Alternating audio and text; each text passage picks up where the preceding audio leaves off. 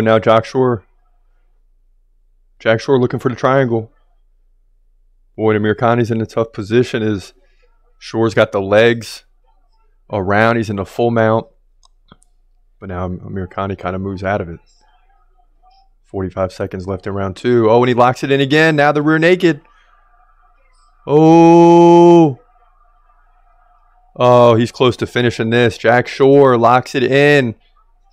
And Amirkhani taps, and that's it. Wow.